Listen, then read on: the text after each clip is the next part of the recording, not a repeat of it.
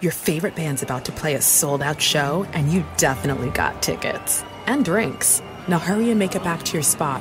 Past this person and that person, about 20 more. Ooh, watch out for feet. Hey! Just keep going. A little further. Oh, there's your friend. Over here! Right where you want to be. Close enough to see the set list. And they're definitely playing your song. When you're with Amex, it's not if it's going to happen, but when. American Express. Don't live life without it. Hey, you guys, it's Christine Blackburn with Storyworthy, and I just want to give everybody a big shout out saying thank you so much for listening to the show, for subscribing on iTunes, and for joining our mailing list, which Hannes laughs about. But honestly, it's a lot of fun, and we appreciate each and every one of you. So once again, thanks so much, folks, and don't forget to follow us on Twitter and Instagram at Storyworthy. Storyworthy Media, the best in story-driven content.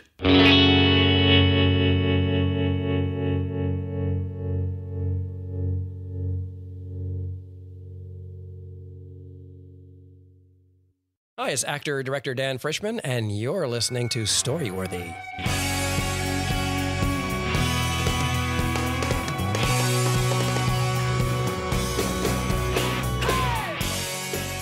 Welcome to the Storyworthy Podcast.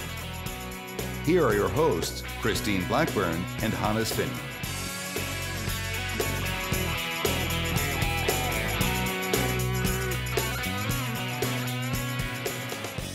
Welcome to Storyworthy. My name is Christine Blackburn, and I'm here with Hannes Finney, and we're coming to you from Musso and Frank's, the famous Hollywood restaurant on Hollywood Boulevard. Now, that restaurant is one of the oldest restaurants in Hollywood. It is. All the big stars used to go there.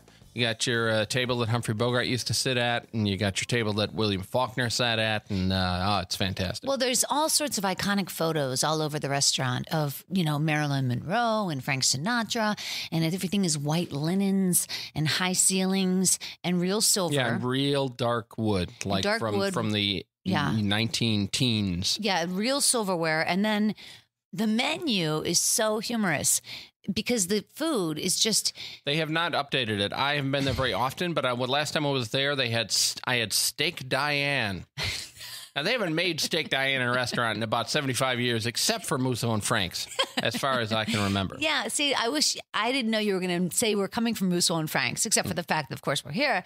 So I would have looked at the menu. But I know there's a lot of things on the menu like lox and bagels, because it is a Jewish deli in a way, isn't it? Just No. Upscale? No, just look around as we sit here. No, Musso and Frank's is an upscale restaurant. I know that, but at the same time, the food, the choices on the menu. The food is what you would have thought was fantastic in 1938. Okay, so pull up the menu. Let's see this menu at Musso and Frank's. Let me just reach over now and get the menu, which is right here. For instance, our daily feature on Tuesdays, corned beef and cabbage. Well, that's what I'm saying. Wednesdays, sourbraten and potato pancakes. Who else is serving Well, you would like that, the sauerbraten. I love sauerbraten. God, I haven't had sauerbraten since I was at Mader's in Milwaukee. That's an old German restaurant with a big suit of armor and a whole bunch of here. Musso's fennel cakes. This place is fantastic. Here we go. Steaks and chops.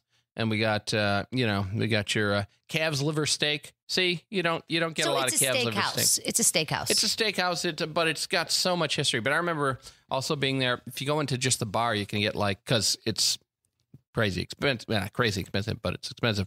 And you go in the bar and you have like a martini, and it almost comes with a sidecar. That's right. The little shot of alcohol accompanying. But the martini is made bigger than the glass you drink it in, so the rest of it is in a little metal thing on the side there. On the side, and yeah. I was talking to the bartender there, and he is a guy who's been there for like 50 years, right?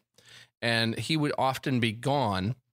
At this point, older Hispanic man. He would be gone for months at a time because the Rolling Stones would hire him to be their backstage bartender when they would go on tour. Fantastic. So there's this 75-year-old Hispanic man in a bow tie, and he's backstage at the making up drinks. It's like absolutely, it's the best. Well, that's very much Musso and Frank's. It's definitely a high-end restaurant with white jackets and coattails and things like that. Yeah, it's got history. And the reason why we're coming from Musso and Frank's, yes, let's get to the point. Because we never get to the point, and that's the point of our show. Because our guest tonight, Dan Frischman, is here. Yes. Dan Frischman, and he is an actor, and he's been around Los Angeles for several decades, honest. He is, yes, and he has actually, there's a lot of actors that have been around for several decades. You've actually seen him. That's the difference. He's actually been on television. Well, that's what I mean, a working actor. A working actor. He's been a working actor for several decades, and he continues to work. So he's got what we call a body of work.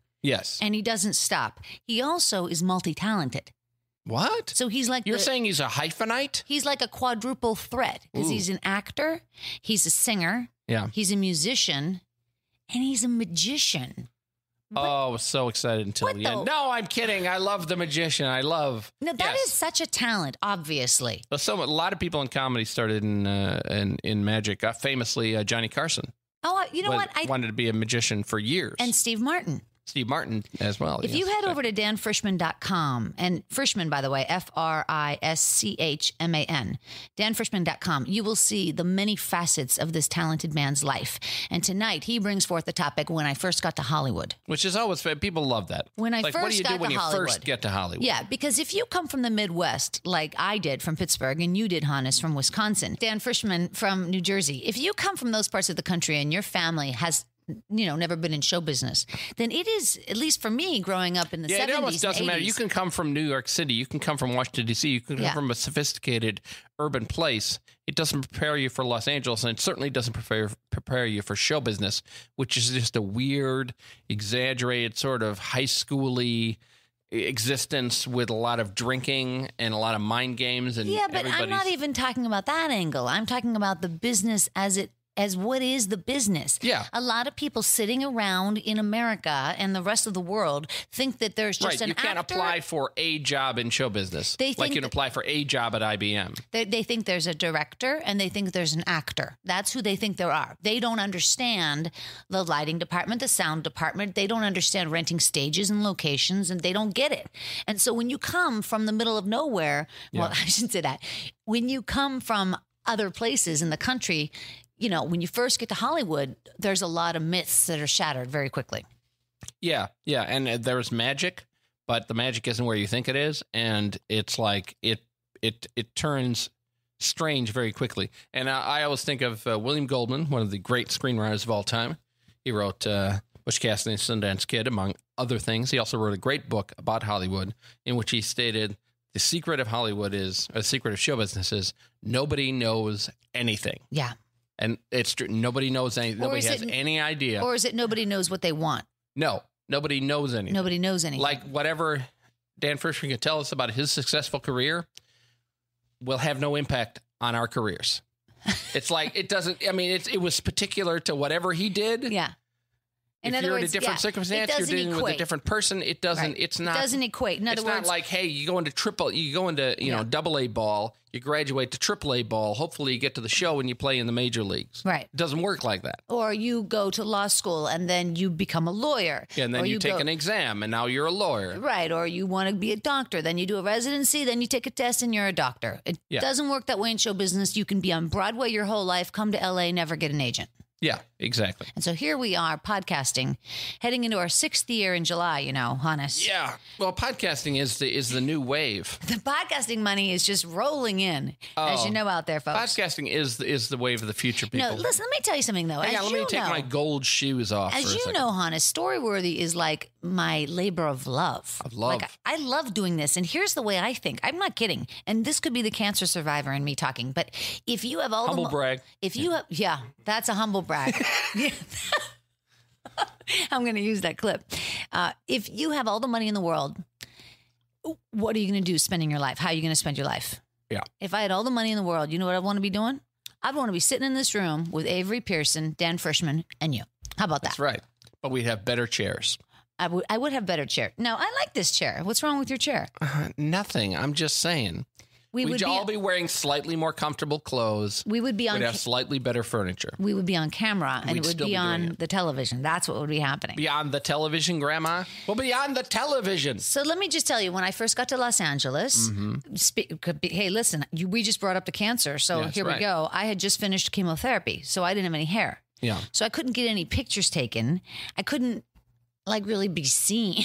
Yeah. No, I couldn't really escalate my career, as it were. Yeah. So I set about to learning about Hollywood. And the first thing I did was got a job in front of the Mann's Chinese Theater, giving tours of the movie stars' homes. Yes. There you go. And they were always, basically, it should have said former homes of stars who are now dead. Right. Right. That was always never anybody who was currently alive. Right, because we would give the tours of, the Hollywood stars' homes tours. So it would be, we'll take you to Beverly Hills, Holmby Hills, Rodeo Drive, and Bel Air. But everybody, all the houses, Frank Sinatra, Lucille Ball, everybody's dead. Yeah. Or because the stars now all live in Malibu. So it was more like just these are the lawyers' houses and the producers. Yeah. But not the actual stars. But nonetheless, I learned a lot. And here's what I learned. The rest of the world really likes the celebrity. That's what I learned. Yeah, they're crazy. Like they really think that celebrities are different. You would be giving tours through Hollywood I'd be giving tours on this double-decker bus and going, I would just have to say, blah, blah, blah, blah, blah, blah, Brad Pitt, blah, blah, blah, blah, blah, Renee Zellweger, blah, because that's all they want. And then you'd hear their ears perk up. Yeah, and they probably couldn't even speak English well enough to understand anything else. I was going to say frequently because they didn't speak English to begin with. Yeah. Other than that, folks, it's a great tour. The Hollywood tour. The thing that you don't get about fame when you're not in a place that's loaded with famous people is that there's levels of fame, and that's where it becomes very high school-y. Is like there's the people at the very, very top, and that's very few people. You got your Brad Pitts, you got your Tom Hanks, you got people that are instantly recognizable to everyone, and probably people that don't have to audition, as it were. Right. That they very tiny amount of people, and then there are a lot of other people that you'll see all the time, and they are successful. They are nice or not nice. Usually, they're surprisingly nice, but it's like there's always a humbleness in a way about a person who is on television regularly, but is aware that there are like icons. Well, there's a gratefulness, I think, because they realize that they got lucky. There's a talent and there's a preparedness that meets the opportunity. But at the end of the day, a lot of people could do it. Yeah, I think there's a lot of, everybody successful in show business knows people who are just as talented as them, who aren't as successful, because there was a certain amount of luck and that timing that just didn't pan out. Listen, the second thing I did when I got to Hollywood, I did the movie stars' homes tours for 6 months. And then I got a job at Paramount. And that really did help me a lot. I was a page and a tour guide at Paramount. And so I really got to understand what a soundstage was. I understood different sets. I understood how it worked, the audience and the interaction between the director and the writers and the actors and the makeup and how many people it takes to make these productions happen. So Paramount was my real education, because coming from Pittsburgh, I had no idea. Yeah, it's called a dream factory. There's a factory aspect to it. Well, this was also before we all had a camera in our pocket. This is before we could all shoot anywhere we are. And, I know, I'm talking about the late 90s when I got here. I know. I did a video of my dog the other day. I was like, this looks better than the television I watched when I was a kid. It's like, how is it possible? This is clearer and more rich color and sharp than, I used to watch, reruns of Adam 12 on a black and white TV. And I was like, this is awesome. It's like it's shit compared to what I can now do in my pocket. Well, listen, this is going to be great. I'm really looking forward to talking to Dan Frischman and his story when I first got to Hollywood. So we're going to learn what he did when he first got here. But before Dan comes on, I did want to mention that if you'd like to support the Storyworthy podcast, and there are people that support us, Hannes. There are supporters. There are people who actually support us with finances, which is amazing. I can name names. You want to hear some names? Yeah, let's hear the names. Michael Adler. Yeah. Scott Howell. Yeah. Jane Neal. Yeah. Stu Gillickson. Yes. You know who you are.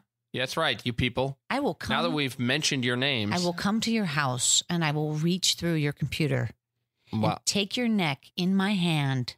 Wait a minute. I'm usually threatening people who are good to us. Pull Why are you threatening forward people who are good to us? and give you a big kiss, and I'll say thank you. Thank you so much for supporting us. We appreciate it. You can follow us on Twitter and on Instagram at Storyworthy. And, of course, head on over to Facebook, and why not interact with us there? That's right. That's right. Remember to go to iTunes and just subscribe to us. You don't have to actually listen. You just have to subscribe. Download, then you can erase all of it. We don't care. We need numbers, people. All right, you guys, wherever you are, stick around because Dan Frischman is on his way here. Next time on Storyworthy, we have comedian and musician Henry Phillips. I will be telling a story of extreme debauchery happening after a show where I was the opening act for a famous comedian. That's next time on Storyworthy. Hey, it's Wendy McClendon Covey. You're listening to Storyworthy.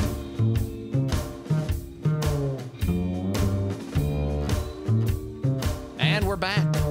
We have actually left Moose and Frank's, crossed Hollywood Boulevard down Las Palmas to Michelli's. Michelli's Pizzeria, a very old-fashioned sort of 40s pizzeria here on just off Hollywood Boulevard. But it's where they not have the just singing waiters. And it's not just a pizzeria. That's a full-on Italian restaurant. It's a full-on Italian restaurant. And from Michelli's, if you look straight up the hill on Las Palmas, you will see on the right-hand side, this is the Hollywood tour guide coming out with me, the balcony of which Julia Roberts stood on, Richard Gere actually climbed to get his Pretty Woman at the end of Pretty Woman. That was like Julia Roberts' apartment, and you could see the Hollywood sign from behind it. So I think that's why they chose that shot. It's iconic. That's fabulous. You don't care. Spoiler alert, by the way. Oh, wait, the movie's 800 years old. Doesn't matter. No, I do care. I really don't care. I don't care. All right, you guys, Dan Frischman's here right now. He's a writer and a director. And you know, Hannes, he's probably best known for his series regular roles on ABC's Head of the Class and Nickelodeon's Kenan and Kel. Plus, he's also been in numerous TV and film roles. Now, as we talked about, he began his career as a professional magician, the Great Whodani. The Great Whodani. That's pretty funny, right? The Great Whodani.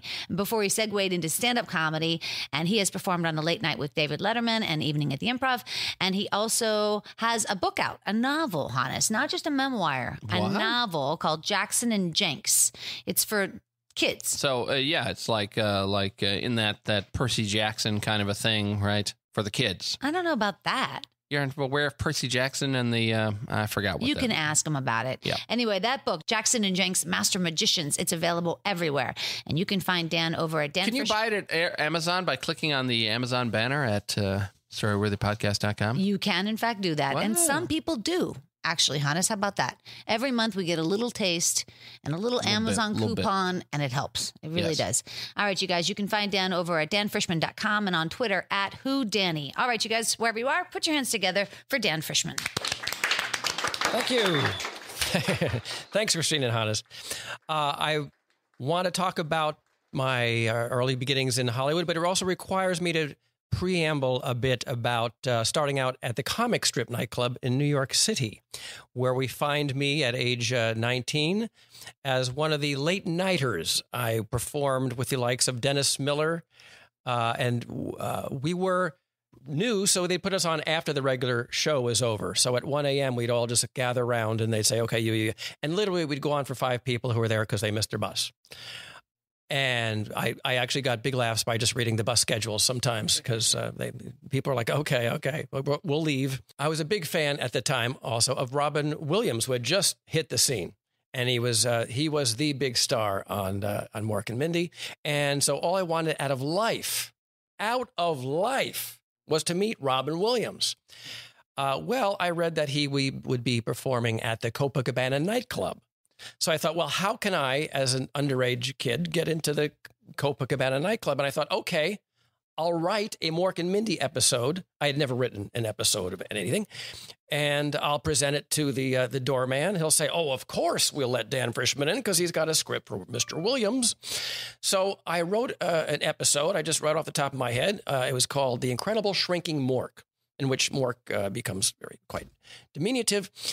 And I wrote a half hour, and I went, my cousin and I drove in my parents' station wagon, with the wood paneling and pulled up in front of the Copacabana nightclub. And I got out and walked up to the doorman named Bennett, I recall. And I said, I have a script for Mr. Williams. I'd like to give it to him. And Miss Bennett and the other doorman just looked at me and laughed. But Bennett was very nice. And he said, listen, if you give me the script, I will give it to Robin's managers. The Copa managers, they will give it to Robin's managers. Great. I felt like I just scored big. The next day I'm at home. It's the tax season. My father's a CPA. The phone's ringing off the hook. Always for him. But I think, you know what? Robin's people are from Hollywood. They know how to do what was then called emergency break-in. And they will break in and say, okay, we have Mr. Frischman, is Mr. Frischman there? And my father will have to hang up. Well, they never called. I was heartbroken and crushed. And weeks went by, and then a couple months went by. And then my brother Bill, who was going to Ohio University, called me, and he said, Dan, I just heard on the radio they're putting together $1 million Mork and Mindy episode to open the second season in which Mork shrinks. And I thought, oh, my goodness, what a coincidence. I had written an episode called The Incredible Shrinking Mork. Well, we began to think, what if it wasn't such a big coincidence? So my father spoke with a lawyer friend of his in New York, and it was going to cost $1,000 for a court injunction. I didn't have any money, so nor did I have it protected. I think I just sent a copy to myself, and and they said, well, that's not really the deal. So we just let it go. Now, for the second season, they actually changed characters from, they got rid of Mindy's parents and added the deli people. It was Jay Thomas and my good friend, whose name I can't remember, so I hope she's not listening. Gina Heck, thank you. And so my script was now not really apropos. But I'm watching it with a friend when it finally aired, and there's a knock on the door, and I say, it's Mr. Bickley from downstairs, and he's got a new dog, and they're going to leave the dog in with Mork. The door opens, there's Mr. Bickley with his new dog. Hey, I've got a new dog. And they come in, and they put it and they put it down. Now Mork, of course, is shrunk, and there's going to be trouble with the dog and Mork, and they leave. And then something completely different happens. But I did have that little seed of knowledge. Now, in their defense, I might think, well, if you're going to have Mork be in distress when he's little, how would you get a dog? What would you get in there? Maybe a dog. How would you get the dog there? It would have to come from Mr. Bickley. So it's not out of a huge stretch that they made that up too. So I'm not saying they stole it. However, once I got out here to Los Angeles, I was working at the Comedy Store nightclub. I was a gopher. I would do whatever I could to get spots on the show. And so I would talk, and then people would come up to me. Everyone had a card that said manager on it. So if you had a card that said manager on it, bam, you're a manager. And one of these guys came up to me, and he wanted to help. And he was actually a very well-meaning person. And I told him about this story, and he said, let's call up the Mork and Mindy producers. The show was still on. Let's say, hey, it's not that you were saying you stole our story idea, but could you possibly give Dan another shot? Just take a look at the script, just see how similar it is to the wonder that you came up with on your own, and give Dan another try at his own script. So he called up, and it took him maybe 2 weeks. And I was with him when he finally got someone on the phone. It was one of the producers of the show. It was the shortest conversation in Hollywood to date. The producer said, I'm representing Dan Frischman. And my manager said, I'm representing Dan Frischman. We had the script, and the producer said, does he want to sue? And my manager said, no, that's not the point. Click, and that was the end of that. Now, cut to a year after that, I'm living in a house. It was the infamous Crest Hill house above the Comedy Store in the hills, with 7 comedians, including Andrew Dice Clay and Yakov Smirnov and other comedians you might know. So all the comedians would be up there at some point in the big parties and things. And one night I was in my little, I had the smallest room. It was like a sewing room. The couch almost fit in there, the pull-out couch. And so I was sitting in bed watching a comedian on TV. And there's a knock on my door. I figure it's one of the comedians who wants to use my phone because I was one of two comedians who actually paid their phone bill. And the door opens, and it's Robin Williams just by himself. And he says, excuse me, may I use your phone? He was visiting one of the other comedians, of course. I had no idea he was there. And it was the first time I'd seen him outside of him performing at the Comedy Store. And I was just, I couldn't believe that he was there. And I said, very calmly, oh, of course, sir, use the phone. As if I didn't know who he was. And he sits down, he talks to his then wife, Valerie, for about 5 minutes. And I'm just like sitting there watching this comedian on TV and then looking over on the edge of my bed and watching Robin Williams talk to his wife. And he hangs up. And then he was very nice. He didn't want to just get up and leave. And he just engages me in conversation about how my career is going. And he has seen me at the store. And then he asks who the comedian is on TV I'm watching. And he politely gets up and leaves. And I thought to myself, one, should I have talked to him about the script? But at that moment, it didn't even enter my head. I couldn't believe what was happening here. The lesson I got, though, was the universal force. You put it out there in the world. A year earlier, all I had wanted to do, year and a half, all I wanted to do in life was to meet Robin Williams.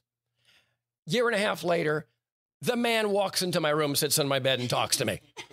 So I thought to myself, I should probably start thinking about asking the universe for a famous woman to come in and sit. Susan Anton at the time was a favorite. So I started putting it out there, and that never happened. And that's my story of my early beginning in Los Angeles. That's a great story. And you were a paid regular, or you still are a paid regular at the Comedy Store? I haven't done stand-up. I could tell you another story about my last stand-up routine, which was Evening at the Improv, and how I forgot the next joke right in the middle of the show. What do you mean? I was doing my set, and it's a very friendly audience because they're on TV. Everyone's on TV, and right in the middle of it. I hadn't done stand-up in 5 years before this Evening at the Improv because I was doing my Head of the Class show, and I just kind of forgot about it. And then I was asked to be the special guest comic at Evening at the Improv. So I went up and a couple times to get ready for it at the Improv and the Comedy Store. And so I thought I was prepared, but right in the middle of it, I just forgot whatever the next joke was. Wow. And it wasn't one of those things wherein, nobody knew. No, it was a long half-a-minute pause. And what did you do? While I recalibrated. Well, funny thing is, when I was working the Comedy Store just the week before to get ready for this, I ran into Andrew Clay, who I had not seen in many years. And he goes, "Hey, fish cakes. Let's go talk." And I said, "Andy, listen, I'm really nervous. I'm getting ready to go on." And he says, "You don't got to do good. Just get up there and say, hey, I don't got to be funny. I got a lot of dough." Right? So I'm saying, yeah, that would really work for me. Thanks, Andy. And then I did my set. So here I am, 30 seconds of silence, and I didn't know what to do. I made a joke about trying to scare Bud, and I got a little nervous laughter. And then finally, I just came out with Andy's line, and I said, I don't have to be funny tonight. I got a lot of dough. And it got a huge laugh. Wow. And I think it was just because it was so out of character for me. But that's such a good lesson in that you were truthful and honest in the minute. You were right present. Yes, exactly. And that way, you broke that tension. That is so clever. And in that laugh, I remembered the next joke. Yeah. So I knew they'd be able to edit it together and it would look... Well, that's the thing with a stand-up career is that, if you become a stand-up comedian, you're basically giving yourself one script, and you've got to perfect that script. And you do essentially the exact same show night after night. Exactly. It's the same set, the same 5 minutes, the same 10 minutes. Yeah. And so there really isn't any room for you to forget your material. That's true. There's no room for that. This is an improv. But if it was back when he was doing it all the time, you never would have forgotten that. That is true. It just It's a muscle. You just brought it back to it's like you used to be a sprinter in the Olympics, and we're 40. They said, "Can you do an exhibition sprint?" You said, "Sure," and you ran around the block once. Yeah, that is true. And then you were ready to and your hamstring tears. Good running analogy, Hannes. Yeah, especially for someone I don't believe who has ever run before. I have run toward pie. toward pie. Yes. Well, your name, Dan, is on the building of the Comedy Store. Yes, I'm very honored to have it there with No all the doubt. other comedians. Yeah. And because I did work there for all those years. I even participated in a seance there with Sam Kinison and Andrew Dice Clay. Now, Sam Kinison, I got to say, I met him because when I was in college in Wisconsin, the University of Wisconsin, there was his brother, Bill Kinison, opened a comedy club. Oh, yeah. The first one I ever worked at, the first official one. Yeah. Called the Comedy Cellar. Oh. And all these, it was Sam came in, and all his friends, Fred Asparagus. Oh, Freddie. Carl LeBove. I loved Freddie Asparagus. Freddie, he died, unfortunately. God, it's quite a few years ago now. Yeah. Okay, so let's hear about the seance at the let's hear Comedy about this. Store. What year was it? This has to be 1982. It was at my 3-year stint really at the Comedy Store as a gopher and living in the house with all the comedians. Well, a year before I got out to Los Angeles, there was a comedian named Steve Lubetkin. There's a great book called I'm Dying Up Here, which has his story in it. But he unfortunately ended his life after he was told he couldn't work at the Comedy Store anymore. He went to the top of the Hyatt Hotel next to the Comedy Store parking lot and dove into the parking lot in order to protest his departure.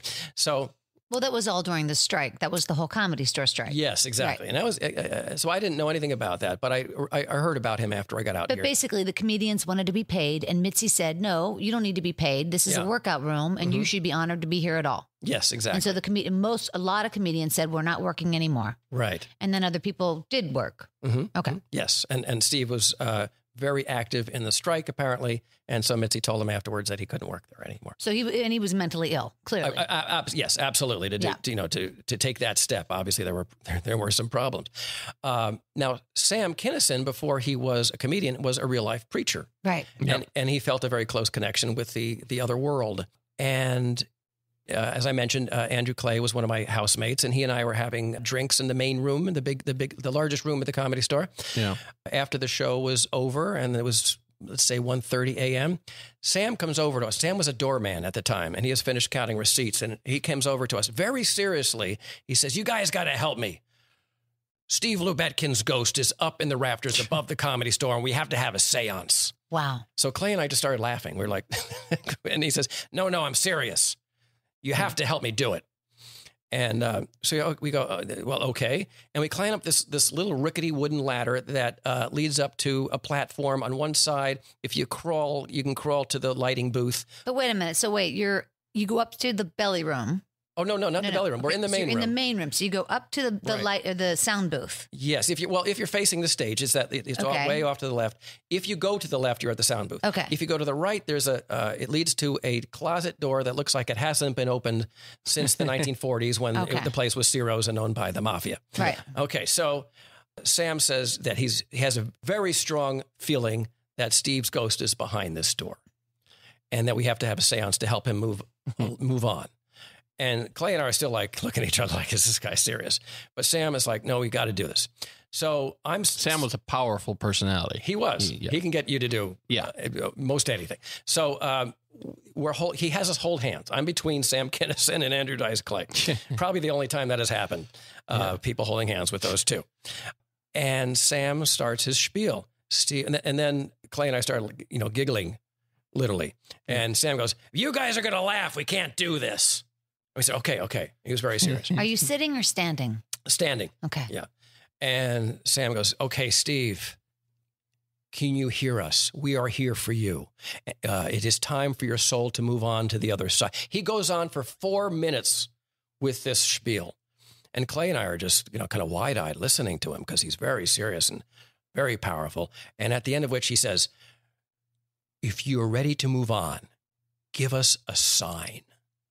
Now, all I can figure on an earthly plane is that maybe an aluminum duct gave, but we just heard coming from behind this door, this very ominous, long sound. The three of us, Sam included, ran like the Three Stooges running from the Mummy. Oh, my God. We literally went, oh. And the three of us are trying to get down the ladder.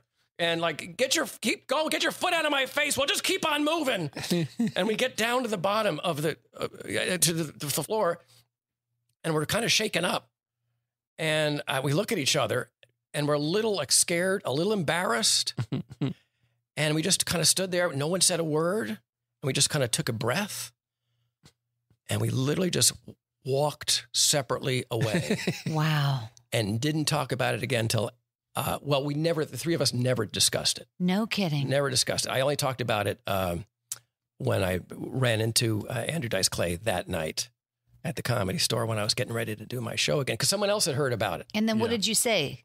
Well, someone else said, "Hey, I heard some story about a ghost of Steve Lubekin," and Clay and I looked at each other because we'd never mentioned it. It was like the thing that would go unmentioned as far as we were concerned. Yeah. But we just said, okay. And we both told the story. The story's corroborated exactly, except he heard loud knocking coming from behind the door, he said. Huh. I don't remember any knocking. I remember the whoosh sound. That's one of like a million ghost stories out of the Comedy Store.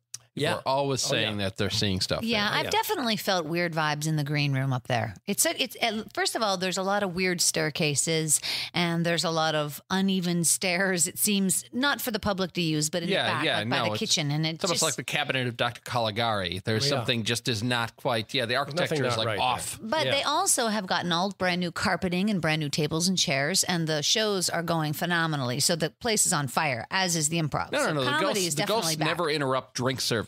No, they know where the bread is buttered. No doubt about it. But let me ask you this. You have had so much success in television, series and different sitcoms. And I would imagine if you do have that amount of, some amount of success and you do have money coming in, it would make stand-up then somewhat unappealing. Well, it wasn't that it was unappealing. It was that for me, when I was coming up as a stand-up comic, I had the passion for it. I could not wait to get on stage. I would do anything I could to get any stage time anywhere. There was an Iranian discotheque where the Beverly Center is now called Osco's. Yeah. And they had a comedy cave down there. So I'd go on and that actually helped me become a physical comic because a lot of people didn't understand English. So you'd have to gesticulate and make funny faces and things. So that got that part of my career going, really, I think. And then there were just all the little coffee shops. There was just all the coffee shops. Right. But then at some point you start doing, getting some work and you got head of the class and you're doing a regular show. So first of all, you working long hours and you don't have time to go out. Right. At night. I didn't have time to do stand up really. If it was still a part of me. But I think the thing was, Steve Martin once said that comics fall under one of two categories. Either they got too much attention as children are now trying to get that attention back in some way, or they didn't get any attention as children and they're trying to find that. If either I came under the former and that I got too much attention. So here I was, I got the attention while I was doing stand up. And now when I was on these sitcoms, especially like the head of the class where I played Arvid, this nerdy character, and was very recognizable at that time. You youngsters may not remember, this was a huge hit. Huge network show. Right. And when there were 3 networks. Exactly. And so I got all the attention I needed. So that when the show ended and I thought kind of in a mad panic, I should probably do stand-up again. Whereas before, there's a guy sitting in the front row not laughing, and I would think, I got to make that guy laugh. If I don't make that guy laugh, I'm a failure.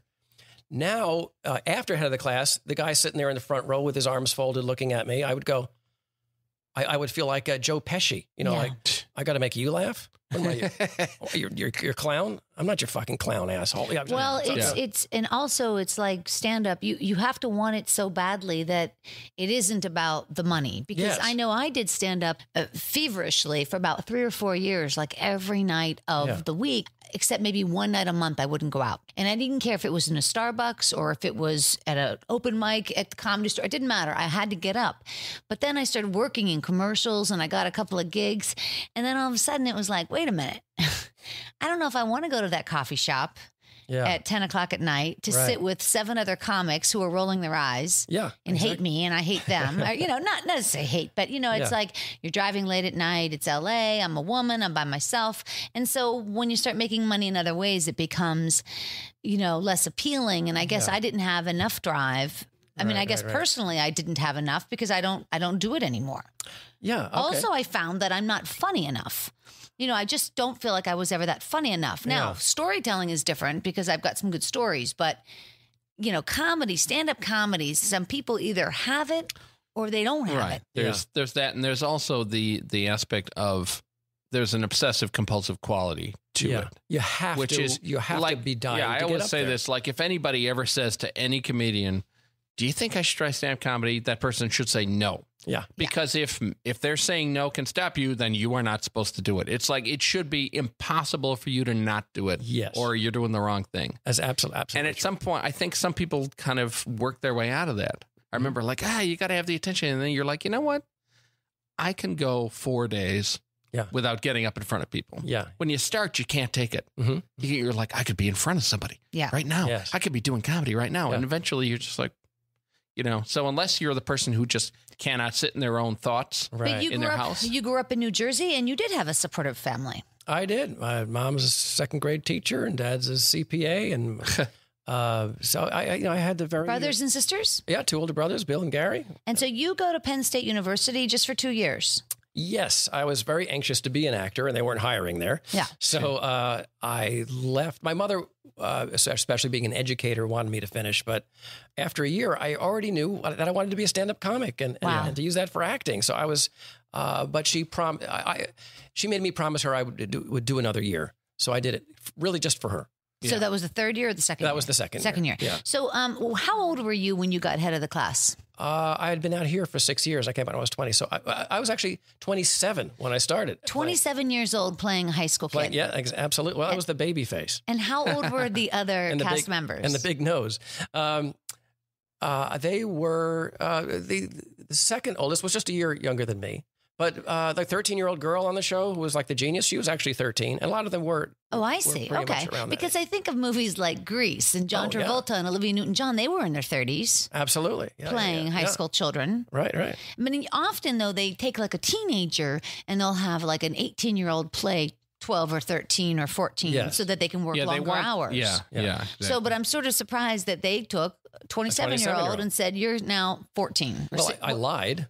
I mean, they asked me how old I was, and I was prepared because I knew they were going to ask. Yeah. The very first audition, how old are you? 22. Is that right? Yeah. So, and then after our 100th episode, we had a party, and by that time they knew how old I was. And I asked one of the producers, if I had told you I was 27, would I have gotten the part? And he said, no. I never. He said, I never asked you again, did I? Really? Yeah. Yes. Because of course they're going to find out. Yeah. Because they're going to know as soon as you give them your social security number and or medical whatever. records and all that sort of. And so they don't care about that. They don't care. Need to know. Yeah. He just wanted to hear it. So tell us how much you had been auditioning before you got that role, and what made that audition feel different to you. Like, how did it come about? Yes. Well, I started auditioning. While I was at the Comedy Store, I would listen to the other comics who had big agents. I didn't even have an agent at the time. They would the other comics loved to brag about the parts they were up for. So I would listen to it, and then I would either have, my quote unquote manager, or I would just usually act as my own manager, or have a friend say that he's my manager. And at that time, you could call up any studio and get to any casting director, at least their assistant. Yeah. So there was a part that one of my Comedy Store friends was up for in a series that was to star Tim Curry. And they needed like an Igor type character. So, I can do an Igor type character. So I called up as my own manager and said, there's this guy, Dan Frischman. He's new. He's at the Comedy Store. You got to see him.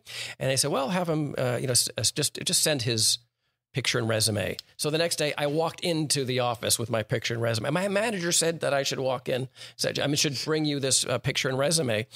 And I said, can I get it? I'd like to get an audition. And she just, looked at me and said, well, without an agent, appointment how or an are you agent, going to do that? Yeah, right. I can't let you into the casting director. And so I charmed her with a magic trick, and she liked my little magic trick. What was the trick? It was called the invisible deck that all magicians know. It's a trick where someone names a card and it's upside down on the deck when I take out the deck. How do you do that? Magic. How do you do that? Very, very well, thank you. Tell me now. Tell me. Name a card. Ace of Diamonds. That would be the card that was upside down. Thank you. Thank you very much. Even if he explained it to us, we probably wouldn't get it on the first try. I want to know so bad. I have so many questions. Last time we went to the Magic Castle, Christine has a. Are you still a member of the Magic Castle? No, dude. Okay. I told you they now they started charging like $1,000 a year. Yeah, okay. I was a member for like 9 years. So we went there and we run into and Christine has been drinking a lot of wine by the end of the night. This is not a criticism; it's just a fact. And we happen to run into this. We're in some lower level. And he goes, and he's just talking. And, there's 4 of us there. So he's just talking to us. And he does something. He does a trick. And normally you'd go, that's amazing. Christine is at the point she's like, oh my God. How the fuck did you do? How the fuck? Because you are wasted. And you were like, you literally believed it was actual magic. It was one of the funniest things I've ever seen. Every magician's dream. Everybody wants that reaction to it. It is unbelievable. Like you could not believe. I can't believe what they do. Yeah. I can't believe it. Yeah. Magic blows my mind. Yeah. Okay, so go ahead. So you've been doing. Okay, so did you get into the? You charmed her with a magic trick. So I charmed the casting director's assistant with a magic trick, and I said, well, she said, I'm sorry, but I still can't. I said, can I read it for you? Because the sides, the script was sitting there, and she's like, okay. So I read the part for the assistant, and she said thank you, and she just took my resume, which had literally like high school and a couple college parts on there. Plays, yeah. Penn State University became, Penn Regional Theater, that sort of thing. Yeah. And I don't mind lying at all about when it comes to showbiz. What were your special skills? Magic. Well, it was magic, juggling, ventriloquism. Yeah. Accents. It just. Did you do? I have horseback riding on mine because I rode a rented horse once in Griffith Park. There you go. So absolutely. Did you have manual and standard transmission? Can drive? Oh no, I did not have that. Did you have rollerblading? No. Did you have volleyball? I had great hands. I wrote great hands because there are hand model jobs you can get. Yeah. Okay. That level. Terrific hands. So. Did she? Oh yes. Eventually pass it on, or right? So I read for the secretary, for the assistant, and then weeks passed. I heard that this pilot did not even go. Yeah. Apparently, it was to star Tim Curry, as I mentioned, and no one told Tim Curry. So the thing it was a dead issue. But then, literally, I'm sitting at the Comedy Store house. I didn't have an answering machine, so it was a good thing I was sitting there. That assistant calls me, and she said, "There's one line open on the show called It's a Living with waitresses, and if you can get down, how fast you can get down here?" I said, "I can be there in 10 minutes." I knew it was going to take me at least a half hour to get there. Yeah. And she said, "Well, if you get down here, you could read this part." And I said, "Great, I'll be right there." What's the part? She said, "It's for a street tough." And I said, "Do you remember what I look like?" Because I'm thin now, but then I was scrawny. And she said, "Look, the worst that'll happen is you'll meet the casting director." Yeah. So I threw on like a black and red plaid shirt, and I rolled up the sleeves and mussed up my hair. I looked like Mr. Green Jeans, on a bender, and I went down there, and the part was between me and this huge Neanderthal-looking guy, street tough guy with the real tattoos, and we both read, and I didn't know how to be a street tough, but from doing my comedy and stand-up and improvisation, I knew how to be funny. So I did my funny version of a street tough. Yeah. They sent me and the other guy down, and they gave me the part. So that was how I first did it. By the way, that guy later jumped off the Hilton because it was like, really? I lost the street tough to this guy. So then what? I couldn't. Well, then they invited me. I got a huge laugh on that one line, and they invited me back twice more. And then the show got canceled, but I did have my VHS tape. So you were the waiter, the dishwasher? I was the stupid dishwasher. What was the name of the Jillian? That was Ann Jillian. The waitresses in the revolving restaurant. Right. Louise Lasser. Paul Kreppel was the kind of smarmy piano player. And Paul's where have they not set a sitcom? That's true. So a brothel. That assistant, by the way, I have to tell you, was an actress actually named Susan Rattan, who was later on a regular on LA Law. Huh. So she did well too. Wait a minute, she was Arnie Becker's assistant.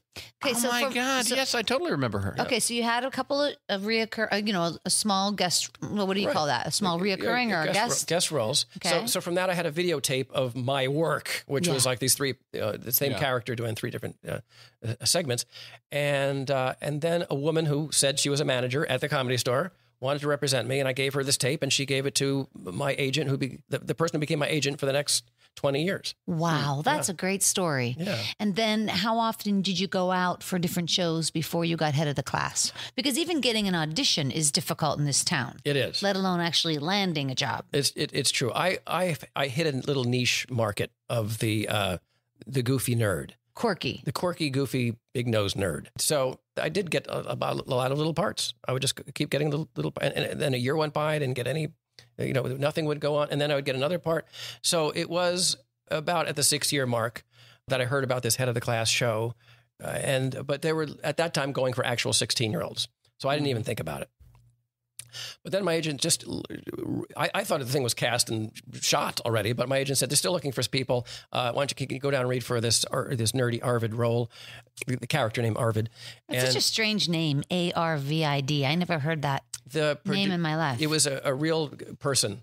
One of the producers, Michael Elias, had a neighbor in Canada named It still doesn't make it right. It just doesn't make it right. So I walked in, and the casting director, Minnie Marin, looked at me and said, "Oh, you could do this."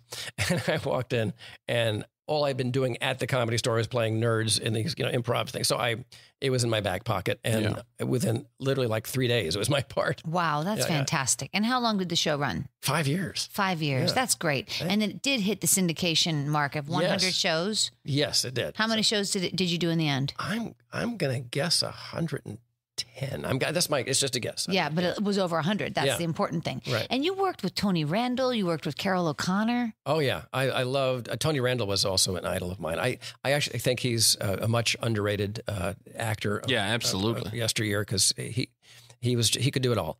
Probably Jack Lemmon is my favorite, by the way, of all time, because he was excellent at drama and comedy, and he got to do both.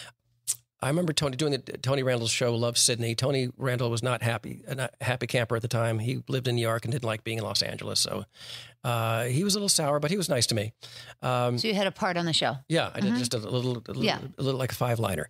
And then Carol O'Connor was a very nice man, and I did mime on that show. Wait, what did you work with Carol O'Connor on? Oh, it was actually Archie Bunker's place. Oh, yeah, I remember that. Oh, which was technically after All in the Family. Right. No longer quite had the cachet of All in the Family, but it was still Carol O'Connor as Archie Bunker. And that job came about because a friend of mine who's like in the construction industry called me and said his next door neighbor is looking for someone who does mime. And I thought, okay, he wants a kid's party. Well, I'll call him and talk him into a magic show instead of a mime. And so I call up this person. I thought it was going to be a birthday, and it was a woman who happened to be Danielle Brisbois' manager, she was an actress on the show. Archie Bunker's place. Yeah. And she said, if you can do mime, I can get you an audition this afternoon on Archie Bunker's place. And I said, well, mime is what I do. Wow. I had never done mime. I had not once tried to make a fake building or anything. And but I had like a half hour to practice. And if you're an actor, you just Boy, Dan, so what I've learned from you is just lying is very important. Yes. I'll be there in 10 minutes. You know exactly. I just realized how you get away with lying in Hollywood, which is you're going in there. If the person knew anything about mime, they'd be like, this is bullshit. The person you're going in for, they don't know anything about mime. But they don't know you're doing it wrong. In addition, they have no idea. In addition, the casting director wants you to get it right because they need to book the spot and move on. They've got other things to do. So I think when an actor walks in, they have an expectation. They want you to do well. I don't think they want you to screw up. So if you have a certain amount of confidence, like, no, I got this. And you make them feel safe. Like, no worries, I got this. And then, you can move on. I got this. That they are like, okay, good. You take care of that. I'm going to move on. Yes, I absolutely agree with you. And one of the reasons I feel like I booked so many jobs is like before head of the class was because I loved auditioning. To me, that was a performance. It was like getting on stage and do stand-up. And what you say is spot on. I tell that to actors all the time, that they want you to be good. Of course they do. Yeah, and they want you to. Because they have a problem. Yeah. Not you. Yeah. They have to fill the spot. Okay, so I could talk to you all night, Dan. I love Hollywood talk. I really do. But we have to move on. But before we do, I wanted to ask you about Robin Williams. You said he was your hero, and you said about that spec script that you that you wrote. There have been rumors in the past, before he passed. I don't mean to speak ill of the dead, but there's been a lot of rumors that Robin Williams stole a lot of people's material. Yeah, I've heard that. I know he threw I heard stories where he threw, some comedian threw him up against the wall at the Improv and said, "Pay me, asshole." I've heard stories that he did pay up then. And he did. When that would happen. He did. And I also heard stories that some comedians wouldn't go on stage if they saw him in the room because they knew he would turn around and take it out of there and use it somewhere else. Right. And if, he had the kind of brain that I think just was like all over the place. So I would, in his defense, say that sometimes it just fit the moment and he would just come out like throw up. I mean, he didn't even think about it. I think it wasn't that he was stealing lines per se, but it was like, it'd be a funny idea and it would just all be in there. And then he's improvising and it just, whatever fit that moment, he would say it. And it would be the same idea, but yet it's it would come out in his own way, but he would have effectively. Because when you said the script, The Incredible Shrinking Mork. Yeah, so that nothing ever came of that. You never. No result. Because there is some irony there that would have taken place right after you had handed that script to somebody. Absolutely. No, somebody absolutely. At the very least, a coincidence. That gives you a little taste of Hollywood before you ever got here. I have no idea who wrote this script for Seinfeld, although I love Seinfeld. There was this where Elaine gets involved with her publishing boss is going to sell muffin tops. Yeah. Only. Right? That was the within 6 months of seeing that on the air, I saw a guy at the Comedy Store who I cannot remember, and he did a whole bit about why do you even make the rest of the muffin? The muffin top is what everybody wants. Why do you throw away the stump? And then I'm watching it, I'm like, did that guy write this fucking script? Because it's the same exact. Yeah. And I know whoever wrote that, or maybe somebody suggested to him. Yeah. Saw that comic and said, one of the characters will work at a store that sells nothing but muffin tops. Right. And it's like, what? And I was like, is he going to sue? But what's he going to do? What are you going to do? Yeah. Like, it's kind of a normal idea. Like, well, yeah, everybody likes to eat that part. Everybody likes to eat the crust of the pizza, or some people never want to eat the crust, but it's true. It's weird. Those people are animals. I must have crust in every bite of pizza. Hey, listen, Dan, you want to play some Shotgun Storyworthy? Absolutely.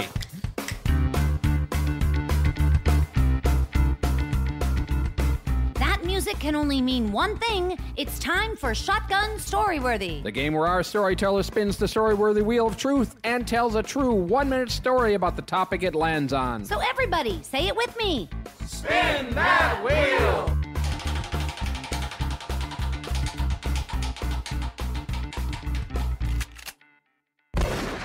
Hired. So the only job I ever had where I had a regular boss show up 9 to 5 job was when I was 17 and doing magic shows at kids' parties, or even like 16. And there was one summer wherein wherein the jobs were slow. So I worked at a confectionery store. I got fired after 2 weeks because I was a soda jerk, a shop boy. I had like 5 jobs, and I was terrible at all of them. There you go. Oh, my gosh. That's an amazing story. So 33 seconds. Oh, that was only 33. Okay. How did you... wait a minute. Are you telling me you never worked a 9 to 5 job? That was the only time? That and being a gopher at the Comedy Store were it. And that's not a 9 to 5 job. Yeah, that was a 24-hour job. Mitzi would call you at any hour of the day. What's the strangest thing she had you do? I would have to go pick up her dog from her house in Beverly Hills. Did you take Polly to school? I never took Polly to school. I would play with Polly. We were playing on this trampoline in the backyard. Yeah. But I remember having to go pick up her dog. Oh, I actually remember when I wanted to leave the job so badly. And after 6 months, I went and told Missy, I said, I'm getting more magic shows. And I was kind of coerced into taking the job. She pretty much told me that if I wanted to work at the Comedy Store, I had to be her gopher. Yeah. So after I figured 6 months of hard time, I was ready to leave the job. So I went to her house and I said, Missy, I'd like to talk to you. And Paulie is there. And she said, okay, Paulie, get out. So Paulie's just like, oh, okay. And he leaves. And so I'm talking to Mitzi about the thing. And she's being very understanding. And then Paulie comes back with her little dog in one hand and a ginormous kitchen knife in the other hand, pointed at the dog. Says, I'm going to do it, Mom. I'm going to kill the dog. And Mitzi's just midstream in the conversation goes, well, I think that, Paulie, put Muffy down. So, isn't that funny? That sounds like a really funny family. Yeah. That's awesome. God. Well, listen, thanks so much for coming and sharing your story today. This was great. I've had such a great time. One more thing I wanted to mention. Yeah. Remember when you said there was an emergency break-in? Oh, yeah. That was like a big deal. Oh, yeah. In the 70s and 80s, like when we only had landlines. That's true. Explain the emergency break-in. The emergency break-in is where it would cost $1. Yeah. If you called somebody and you get a busy signal, you can actually dial the operator. They would Which come was zero. You hit zero. Yes. And the operator comes you would on. Dial 0. That's right. All exactly. the way around. That's right. That's right. We are. I remember my phone number was like Tucker 75835. And so you would just say, I'd like to do an emergency break-in, and they'd say, okay, hold, please. Yeah. And then you'd wait, and someone would pick up, going, hello. And then that was it. I mean, it was we have an emergency. And it would never be an emergency. Exactly. Ever. Okay. You have an emergency phone call from an emergency. Okay. Yeah, exactly. I remember we used to call the operator to get the correct time. Yeah. May I have the correct time, please? It's 7:02 or whatever. You want to hear Not even the recording. You're saying a live operator. Yeah, you call the operator to ask for what time it was. You want to hear one of my stand-up jokes from back when? Yeah, let's. Involved the phone company. They had an ad that I did a funny on. So my ad was how the phone company is desperate now. They're doing anything to get people to use the company. So here's an ad that I just heard.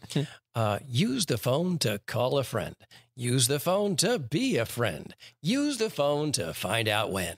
Use the fucking phone. That was one of my early stand-up comedy I like jokes. that. It's a little jingle. Yeah, there you go. All right. Hey, thanks so much again for coming in to tell your story today, Dan. You're such a funny guy. Well, thanks. It's really, really interesting. Appreciate it. And I want to By thank the way, everybody. he was juggling rabbits the whole time. Magic never goes away. And I want to thank everybody here at Sideshow Network, including Avery Pearson on sound. Thanks, Avery. Thank you, Avery. And of course, Sean Merrick and Roddy Swearingen. And of course, John Thomas Griffith. You know, he's the one who wrote the theme song, Follow Me. I would like Dan to make him disappear. And one more time on behalf of our storyteller tonight, Dan Frischman, and of course on behalf of you, Hannes Finney, my dear friend and co-host, my name is Christine Blackburn saying, make it a story-worthy week.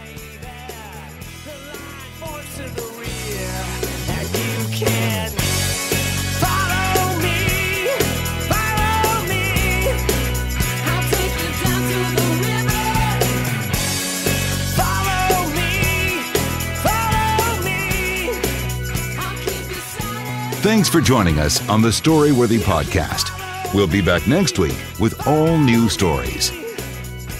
Subscribe to Storyworthy on iTunes and visit the Storyworthy website at storyworthypodcast.com.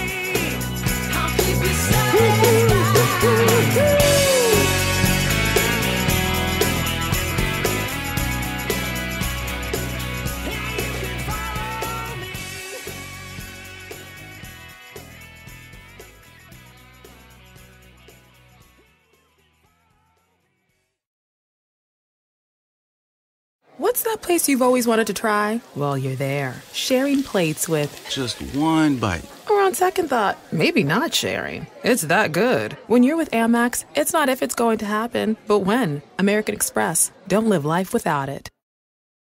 At Progressive, we know there's nothing like the feeling of riding a motorcycle with your crew on the open road. That symphony of engines roaring in perfect harmony. It's a feeling that would be impossible to recreate on the radio. Until now. Hit it, Jerry.